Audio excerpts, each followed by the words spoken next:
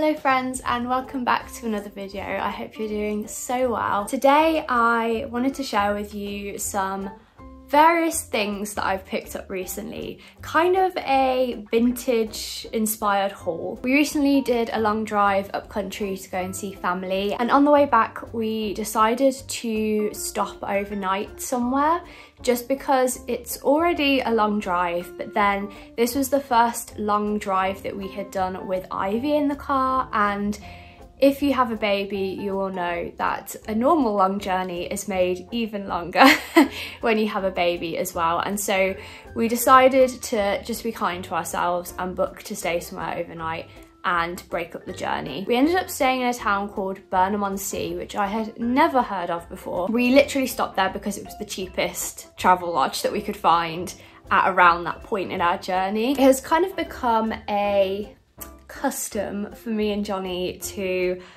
go and look at the charity shops if we ever visit a new town. It's kind of our thing that we always do. When I was there, I ended up picking up a few bits, and then over the last couple of days I have been in some charity shops and I've been looking for a piece of furniture for this living room.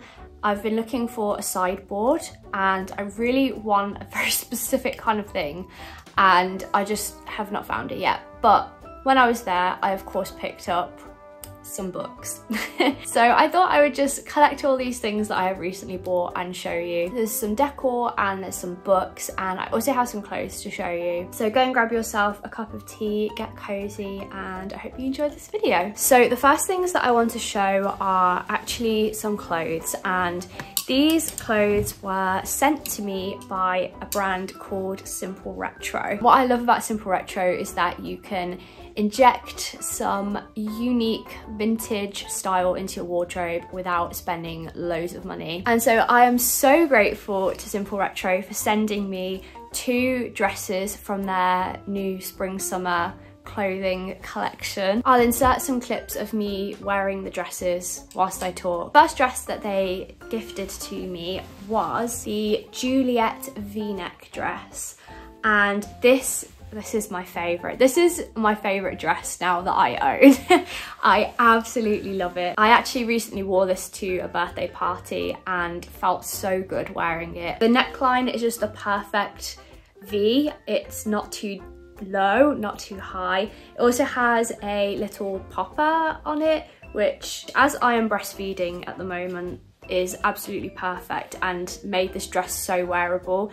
I feel like if I'm wearing a dress out at the moment, it has to have some kind of way of discreetly breastfeeding. I just picture this dress as the perfect tea party, afternoon tea in the garden kind of dress, and I already know I'm going to wear this loads. The second dress that they sent me is the Annie dress. It is this beautiful red colour with white flowers. This also has the beautiful lace neckline detailing and also these really pretty puffy frilly sleeves. Both of these dresses are the perfect length, and just for reference, I am a size 6 to 8 in UK size, and these are a size small and fit me perfectly. Simple Retro are a brand that I've loved for ages and admired from afar, and I'm so grateful that they've sent me these dresses, which I know will be staples in my wardrobe over this next season. So that's it for the vintage inspired things. The next things are all bits that I've picked up from charity shopping. I really like the idea of having a vintage gallery wall on my walls, and I particularly love when people add tiny little frames to areas. I think it looks so cute, and so I'm always on the lookout for frames generally when I'm out, because I hate paying so much money for new frames that are often really flimsy anyway. I feel like older stuff was just made better, you know? So I'm always on the lookout for frames, and in one of the charity shops I found this whole crate of old frames, and specifically little ones, and so I decided to pick up a few to create a little gallery wall, or maybe put them in different places. I'm not really sure yet where I'm going to put them. So these are the frames. The first one I've already put a picture in because I was just so excited that this was the perfect size, and I had been looking for a way to display this somehow and just had never found the right kind of frame for it. But that is this tiny little frame, and I've put one of our ultrasound pictures of Ivy in there because I really wanted to display one of these pictures and it just needed such a specific kind of frame and it fit perfectly. Then I also have this little gold one, which, oh, and by the way, this didn't have anything in it when I picked it up. This one is a little gold frame and it has somebody's holiday photo, I presume, of an elephant. In this one, I'm thinking of putting a Polaroid picture in somehow. I think it will just about fit in. So I need to find the right Polaroid picture to go in there. Then we have this oval shaped frame. I really love frames that are not square or rectangle. And this has somebody's wedding photo in it. I don't know when this is from, but it looks really old and faded. And it kind of makes me sad to take it out, but it would also be really weird for me to have some random person's wedding photo on my wall. I feel like part of the joy of buying things secondhand is discovering somebody else's history and past, just like when people inscribe things in books. And so I'm not sure what I'm going to put in this one. I had the thought of cutting out, I don't know how I feel about this, cutting out a page from a book, like a cheaper secondhand copy of a book, and putting that in here, like a favourite page with a favourite quote. I think that would look cute. And then the final one that I picked up is this frame, and this also has a photo of someone. I feel like, again, I feel really sad to take this photo out because clearly this was somebody's photo shoot from the past, but it also seems really strange for me to have this photo up on my wall of a random person I don't know. I might try and get a photo printed maybe. I'm not sure. I'm currently not sure whether I should cluster these frames together. I'm either thinking up here around the big frame that I have on the wall and just kind of adding to it and making a gallery wall, or over there where eventually I'm going to have a sideboard. I don't know whether to add the pictures around the wreath, or above the TV where I currently have a picture of a tree. Maybe I should just cluster them in that corner. I really like it when people add photos into a corner of a room, or whether to just scatter them individually in little places around the house. Let me know what you would do, because I'm really not sure where to put them. And then of course we have books. I have a little stack of books that I have picked up. They are all vintage old books. I think all of them are from at least the 70s beyond, so they're at least 50 years old. At my baby shower, I asked people, instead of buying a card, to buy a book and put their message in the book, specifically to get secondhand books.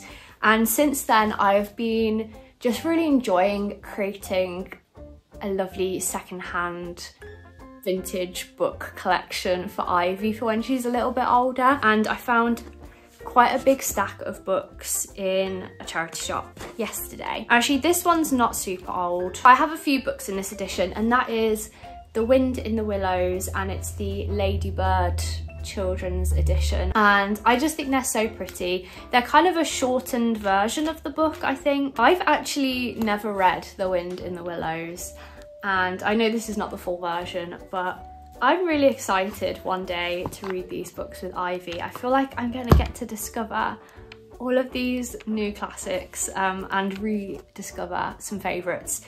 And speaking of that, a favourite children's classic that I found was Anne of Green Gables in this Penguin edition. This was published 1966. I can't wait to be able to read Anne of Green Gables with Ivy one day. Then have some Enid Blyton books. They just hold so much special memories to them because my mum read me a lot of Enid Blyton books when I was little. But I also found The Circus of Adventure. I love looking at the prices of these books as well. This was 20p and this was published 1955. And then the other one is Enid Blyton's 6th bedside book. There must be multiple bedside books, but this is the 6th one. This was a gift for someone, a Christmas gift in 1956, and it has these illustrations in black and white, and then there's purple in all of them as well. Oh no, not just purple, they're all different colours. It has little puzzles in it as well. I also found this copy of The House at Pooh Corner. This was a birthday present from someone's uncle in August 1949. I feel like this is the oldest one that I have here. Again, it's illustrated and it has little illustrations on the hardcover. I don't know if this maybe at some point had a dust jacket, but I also really like the look of these. So I have a shelf in her nursery where all the books go forwards, and I really want to get an actual wall shelf to put some books normally, like with the spines showing, because I have a few books like this where there's not really anything on the cover but the spines are really cool, and I want to display those as well. And then the final book I got for Ivy is Peter Pan and Wendy, and this is a Disney illustrated version. This also has a really cool design on the actual cover. This was a gift in 1955. So I'm presuming this is the full book, except it also has coloured pictures. Somebody's coloured them in as well.